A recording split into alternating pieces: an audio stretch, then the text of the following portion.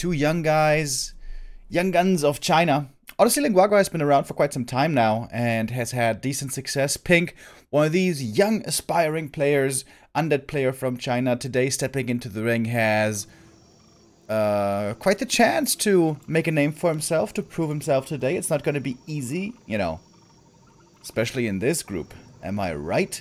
But we'll see how he does. We'll see how the two will be able to do against each other and against the legends. And we're about to hop into our first game already. Let's go. This is best of 3, of course, in the group stage. Yesterday, 1-0 and Lin, the two big favorites, did make it through quite clearly.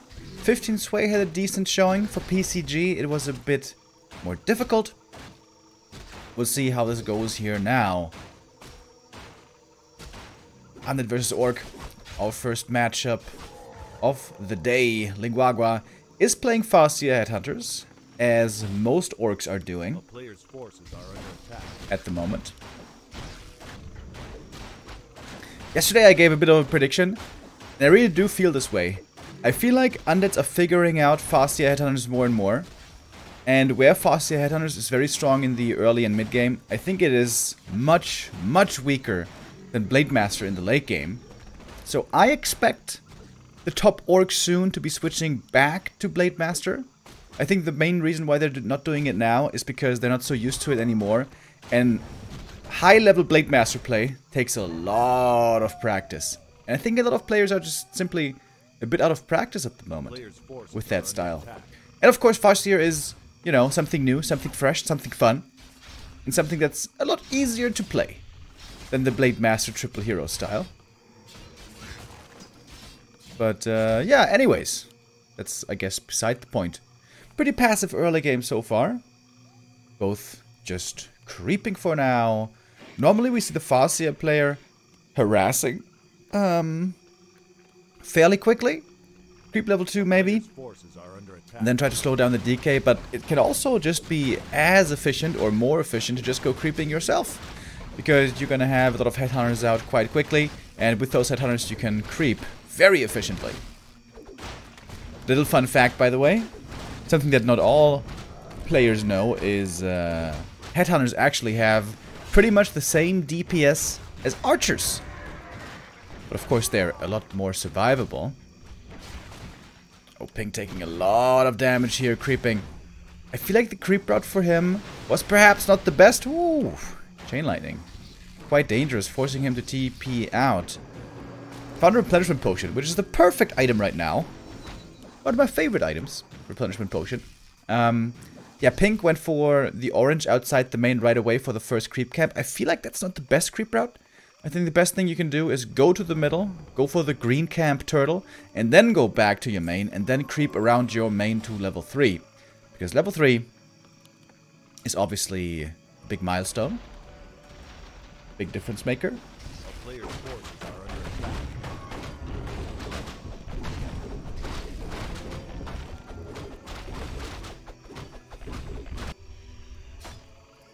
And on a little side note, by the way, unfortunately, we are not allowed into the lobbies in this tournament, so we're not allowed to observe ourselves. We are given a clean feed to cover this tournament, so that's why, you know, we don't have our own overlay, and I don't have my own camera control.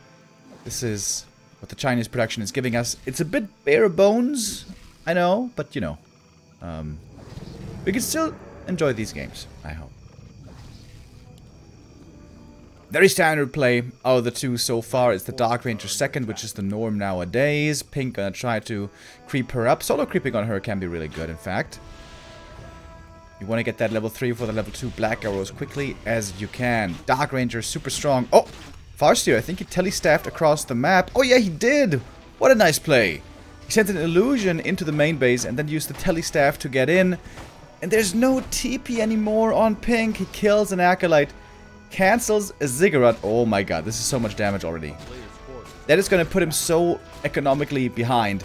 And it's really important in this matchup to especially not fall behind early, but to try to never fall behind at all. Because once you fall behind, the Orc can easily go for a tiny Great Hall expansion on tier 3. and can secure themselves a very easy win condition. Ooh, that's a rough start for Pink.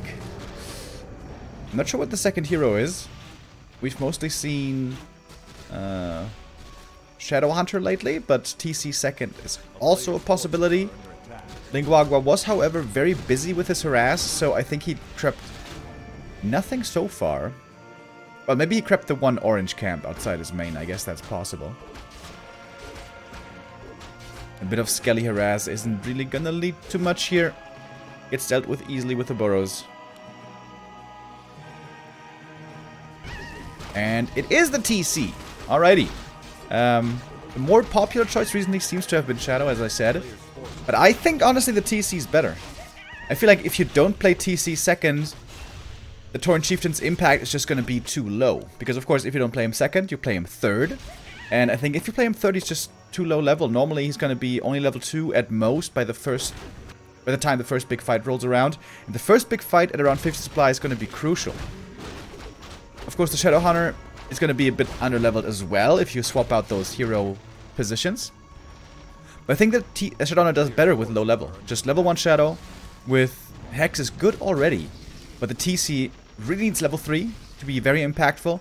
And actually level 4 is also a big level up for the TC. Boosting up the whole army. Of course, it comes at a cost, and that is healing. If you don't play Shadow Hunter second, you're going to be either having no healing in the first big fight or only very little healing with level 1 heal wave. So yeah, it's a bit, you know, it's a bit scary, but I still think the TC shapes up better, in my opinion. That might mean that Lin Guagua may need a heal scroll to compensate for that healing, but that's of course also pretty expensive. Rather, right now seems like he wants to invest into a tiny Great Hall. He sends the peons over already. 600 gold is how much he needs for the tiny. And yeah, that's the easy peasy win condition. If you're playing a normal game and the undead has not fallen behind, the undead will be level 3 by the time the tiny Great Hall comes down. And then it can be a suicide move to go for the tiny, because you just invested 600 gold into that tiny Great Hall, and then the undead shows up with like 6 level 2 skeletons. But here everything is a bit off for Pink. He took damage in the main, he lost gold, he lost ziggurats, he lost time creeping, and he's not level 3 Dark Ranger yet, and his army is just simply not that threatening yet. So a good game by Lin Guagua. Nothing too complicated yet, but you know, he executed it well. Lin Guagua trying to come in for the creep jack. That TC was a bit mispositioned. I couldn't quite reach with the speed scroll, but now he does. Stomp connects. It's the powerful level 2 Stomp, and the Hex follow-up comes in, so the DK is disabled. Nicely done by Lin Guagua, and Pink finally gets level 3 on the Dark Ranger, but it seems like his army size isn't just what it needs to be. That is one of the big differences, or difficulties I should say, for Undead in this matchup.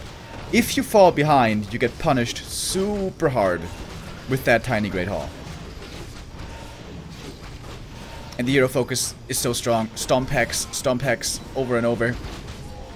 Normally you need an Invul Potion for that, but Pink wasn't in position. He didn't have enough gold because he suffered so much damage. He didn't have an Invul. He also didn't have a TP anymore to perhaps save his heroes. You can try to go Destroyers, at least one, to counteract Hex, but Destroyers are kind of useless against this army, really. So normally what you want to have, rather, is TP and Invul Potion to survive this hero focus, because the Orc heroes will run out of mana, and the way the Undead wins this matchup, usually in the late game, against Farseer Headhunters, is by out-sustaining the Orc. Keep on kiting, keep on saving your units and heroes, and win the mana battle with statues over time. And make use of your strong heroes. But here for Pink, everything was a bit off. To the untrained eye, this game can look a little daunting, as if there wasn't much that Pink was able to do. But just the nature of the matchup. You just need to make sure you don't fall behind, and then things can look very different. We saw that yesterday, for example, by 1-0 versus Lin, where 1-0 completely destroyed Lin. Lin didn't have necessarily the best day there, and also Happy has shown that plenty of times in the past. Early game efficiency and creep routes are also very important. You need to make sure you're creeping well, you get the level ups nicely, and you don't take too much damage, you get the Dark Ranger in time, and you're not forced to TP out too easily. This was all just, you know, things not coming together too well, and I think, yeah, Pink needs to work a bit more on his detailed early game, especially in the future. He needs to know better where he has to be and what he can do. I mentioned it earlier, the creep route here really wasn't that great. There seems to be a much better one. And now Pink is far behind. Very, very far behind. Lin Guagua has so much gold through this expansion. He's even got a shredder, so he's got infinite lumber soon as well. He's got strong hero levels. If the Shadow Hunter gets level 3, this is basically over. There shouldn't really be a way for him to win anymore, but Lin Guagua also seems to have been a little bit greedy here. 2,000 gold. Honestly, I think he shouldn't even defend this expansion. Just keep creeping the rest of the map and go for a new tiny Great Hall later. Yeah, I think that's what he's doing. I think that's smart. There's no need really to hold on to this expo. It already paid off nicely. You can just let it go. Keep on leveling. If you're getting pushed into the main, then you can come back to defend, but Lin Guagua can just creep up the remaining camps and then just go for a new tiny Great Hall. He does have the gold pretty easily.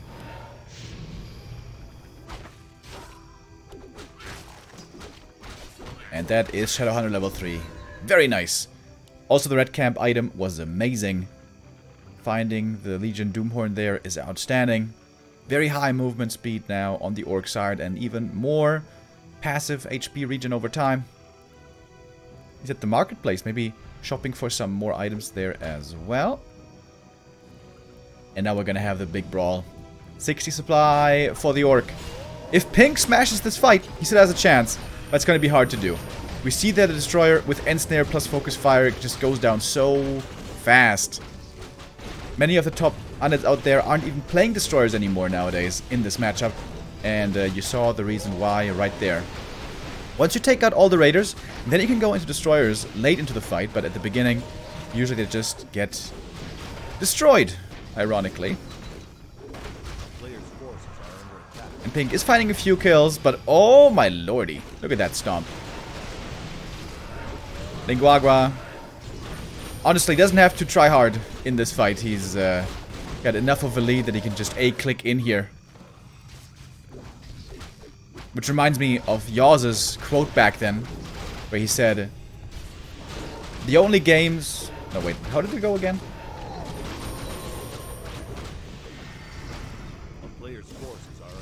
The only games that you win with micro are the games you weren't supposed to win anyways.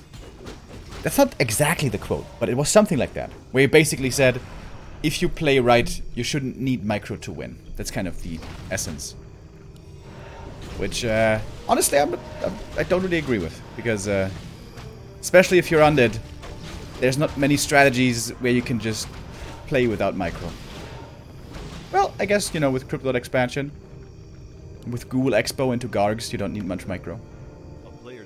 But for the most part, you have to try to kite pretty effectively. And Pink did manage to kite back to the main and survive. But as I oftentimes like to say, there's a big difference between surviving and winning. Lin Guagua still with a bit of a bag left, can afford another tiny, and it seems like that is the plan.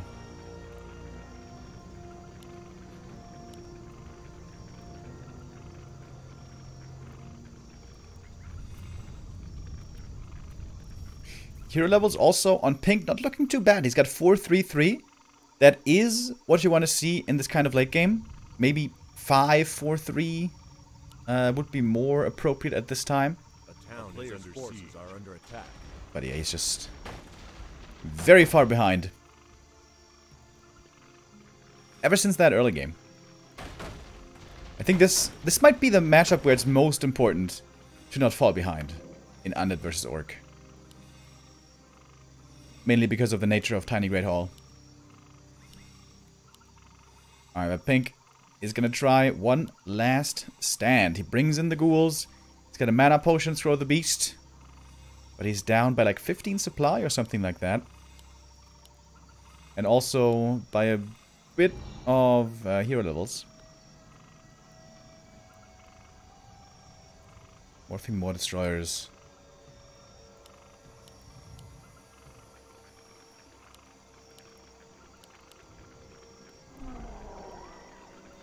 I've sometimes wondered, wouldn't be a few support necromancers, wouldn't they be good in this kind of army? Like in the super late game?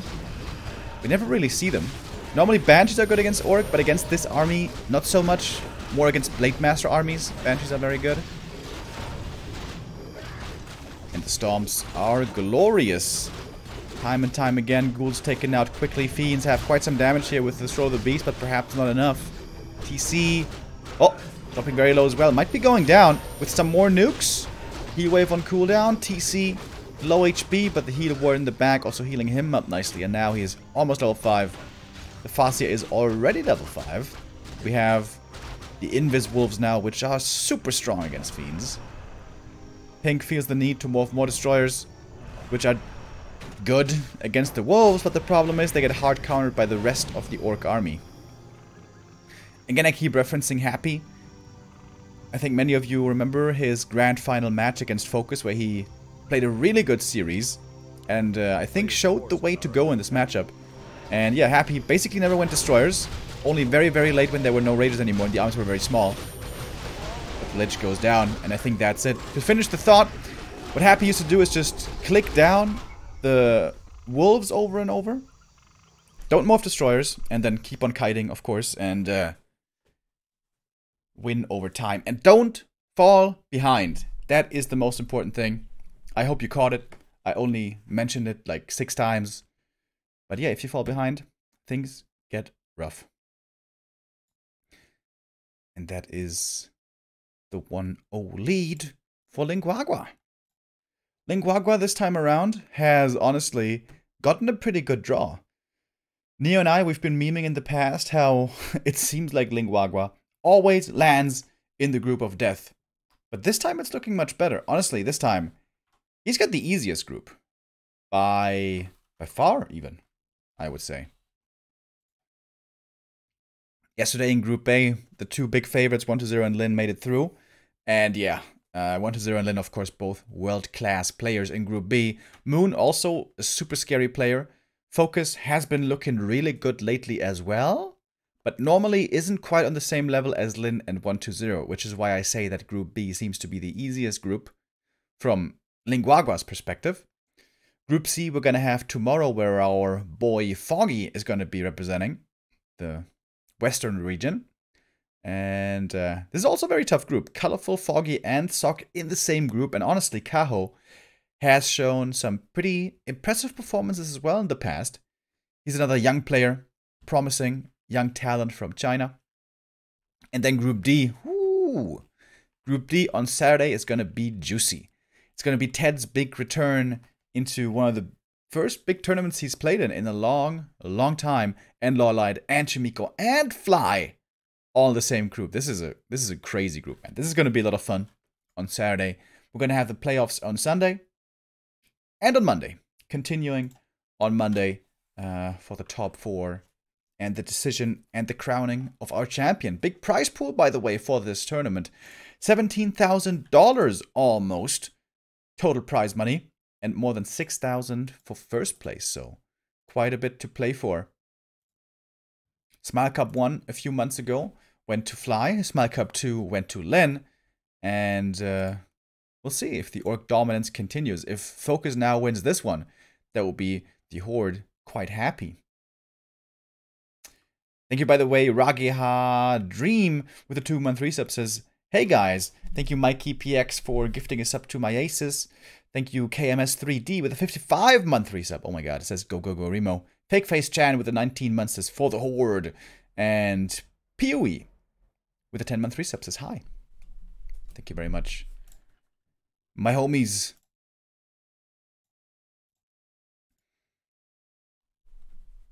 Alright, seems like we are off to the races here. Wasting no time getting ready for map 2. Ooh, bit of a spike on the stream.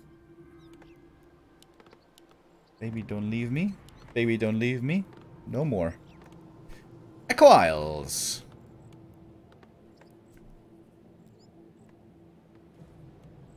Kind of surprised that Lin Guagua didn't veto this map.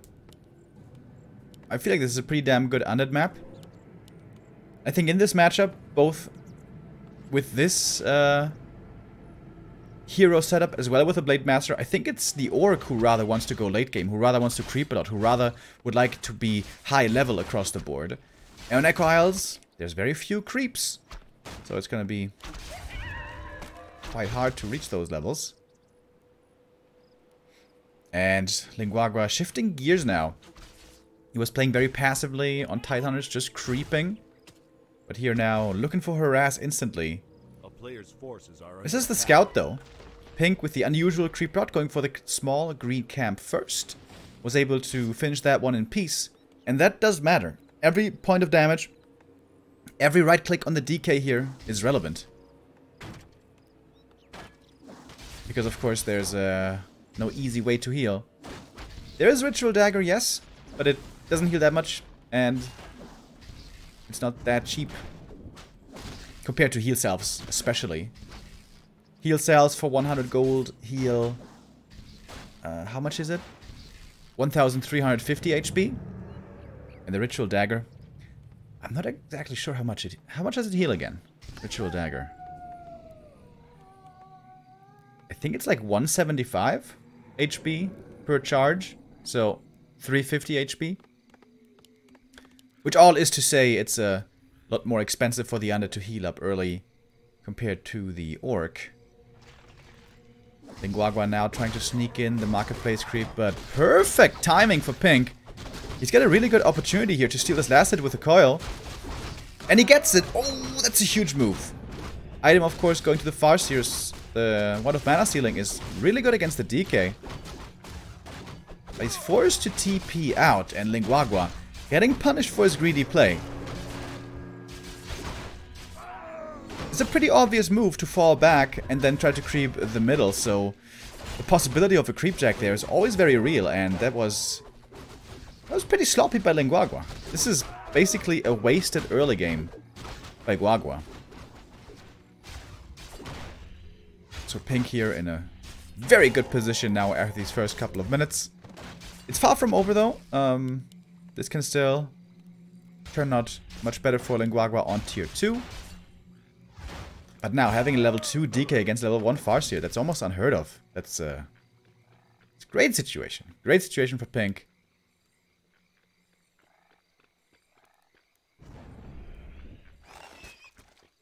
Whoops. Oh.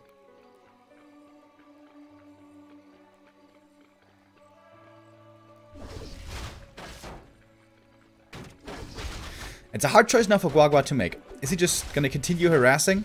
Try to slow down the level 3 DK? Or is he just going to creep passively on his side? That's also not ideal, because he wants to be able to save some creep camps there for his second and third hero. Ooh, and now the punishment continues. 2 headhunters going down. And I can already guarantee you, this game, there's going to be no opportunity for a fast Tiny Great Hall, because now Lin Guagua is behind.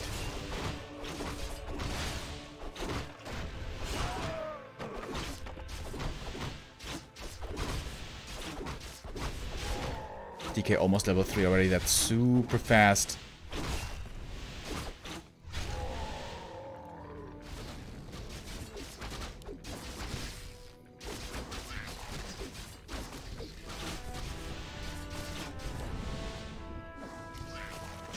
Camp still not fully taken. The Dark Ranger could pick up more skeletons from this.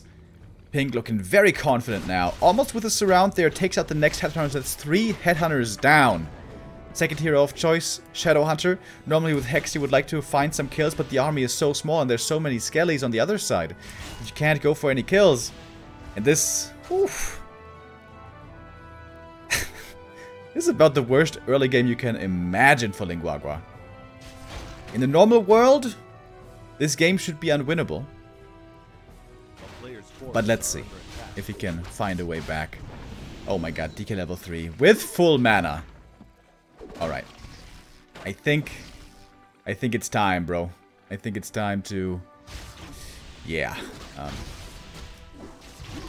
Yeah, GG. Woo boy. Man, oh man, that was a bloody affair. Lin Guagua, with a rough early game. You can't just, you know, spend the first 3 minutes of the game trying to harass, achieving nothing in the harass, and then falling back to the creep, and then getting forced to TP out, getting no experience, continuing to lose headhunters. Yeah, that was just pretty poor movement, to be honest. And that can be a danger when you're playing very aggressively. If you're playing aggressively, and then it turns out to be ineffective, and then you try to fall back to finally get some creeping done, but then you get punched there as well, then suddenly you're super far behind. So the safer approach is oftentimes to just creep. In the early days of Headhunters, we especially saw how the undeads were struggling when the Farseer was pushing and pressuring with the Farseer right away and 3, 4, 5 Headhunters. But undeads nowadays have realized they can just be patient in their main with a narrow tower, you know, try to not lose too much HP. And at some point, the orc has to leave. And with that, Pink gets the equalizer. 1-1, we're tied up, and a third map is going to bring us the decision.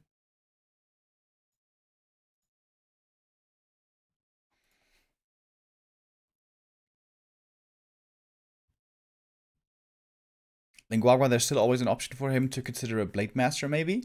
This is still a very playable style. Also one that a lot of undeads aren't so used to against anymore. But I think the difficulty of execution there is perhaps more on the orc side. Because when you scout a Blade Master that you're facing as undead, you can, I think, adjust easier to that playstyle than it is to completely rewire your game plan from Farseer Headhunter to Blade Master. Really, it plays completely differently. It's an entirely different story. Like normally with a Blade Master, at the very early game on level 1 and 2, you want to harass the DK. So you force a lot of mana, especially out of him, force some resources out of him. You have to be really smart with where you harass, where you creep, what you try to steal, what you try to creep yourself. And then when you fall back on tier 2, you have to play super passive, basically. All the European orcs that use the Shadowhunter with Hex and run across the map with speed scroll, try to find kills. That's not the right way to play it. You have to be very passive in the mid game and have to wait a long time for all your tier 3 to come online. And then finally to take the initiative again. So it's a very different style. Very, very different from Farseer Headhunter, where you can just kind of freestyle it most of the time. You can go harass, you can go creep, you can play TC second, Shadowhunter second, you can try to expand on tier 2, you can try to go into upkeep on tier 3, you can try to instant expand. Lots of things you can do with Farseer Headhunters. It's a lot more forgiving, I would say, than a Blade Master would be. So perhaps that also has to do with why most orcs nowadays seem to really prefer Farseer Headhunters. And we'll see if Lin Guagua will choose it a third time. It certainly looks that way. Early Warmill, early Headhunters confirmed. Not opening with a Grunt here, which is kind of normal on AZ. Starting with 1 Grunt into Headhunters, because with that you can do the Lightning Shield creep very easily at the lab, which is very helpful. And Pink, by the way, playing a Ghoul build this time. DK and Ghouls. And you know what? I don't mind that at all. You can creep super well with the Ghouls on this map. You can do a Lightning Shield creep right away at the lab, get level 2 instantly, and then go into the middle, creep the Kobolds, creep the Trolls for a very quick level 3. And once you level 3 DK and you have a couple of Ghouls, you can hunt down those Headhunters quite well. If you have a decent amount of mana left.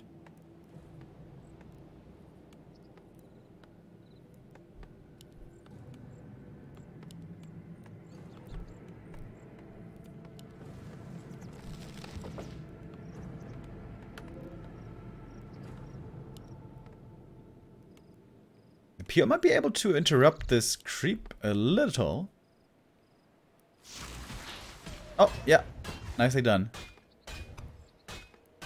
If you trigger the Purge on the peon at exactly the time that the opponent wants to trigger the Lightning Shield, it's not gonna occur.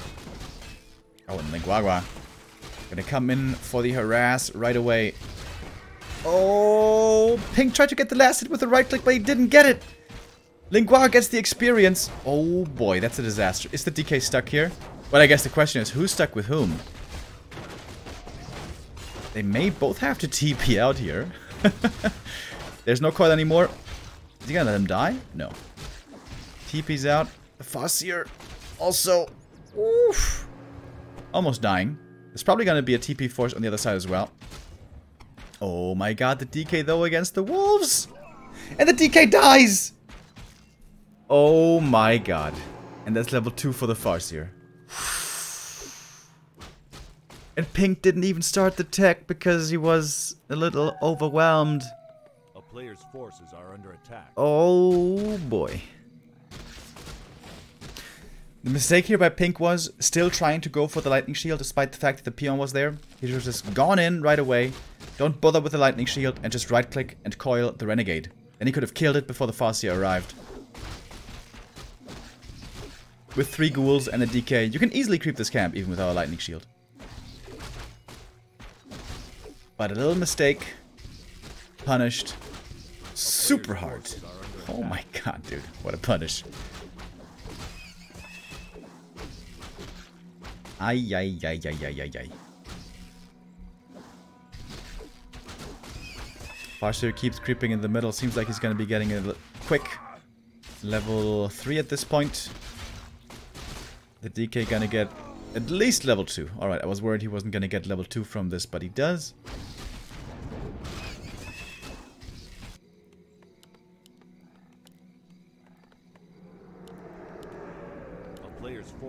And this is a marvelous game for Lin Guagua.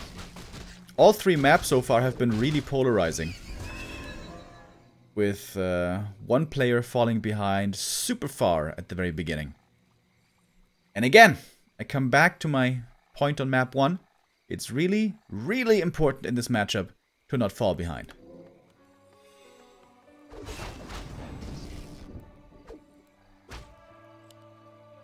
Pink now has his work cut out for him.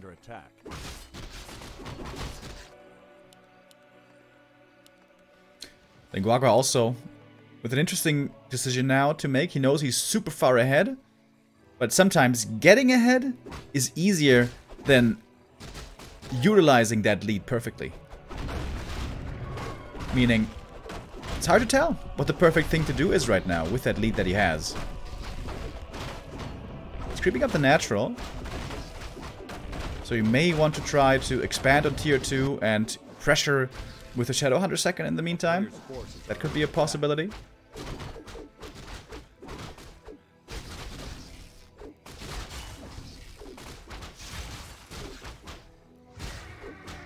Big item here for Guagua. What did he get? Bell of Giant Strength is actually pretty alright. DK will be in the front line, will be taking quite a bit of damage most likely. Oh, 2 ghouls go down. 1 to the creeps, 1 to the CORSAIR. And the headhunters might be on an intercept course here. Shadowhunter is about to come out with Hex. There's more kill potential.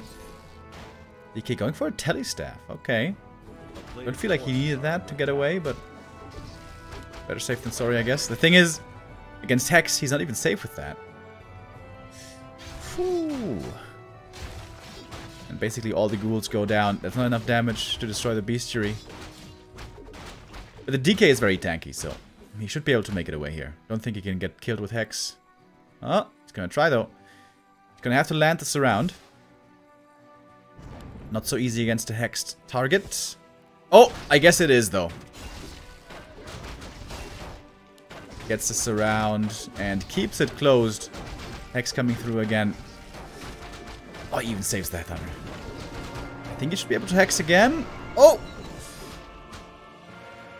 And the ledge follow-up. Oh boy! GG is called. And Lin Guagua gets the win. That was 3 stomps in a row. One after the next. Interesting. I feel like we didn't get to see their full potential in the late game. Both, well, we had sort of a late game situation on map 1, but Pink was so far behind, there wasn't much he could do anymore. Yeah, okay. First series, a 3-map series that's over in only 35 minutes. That's pretty unusual. Quite a few short games. We already had quite a few short games yesterday. Okay, so we're going to be a bit ahead of schedule here, but I imagine the next game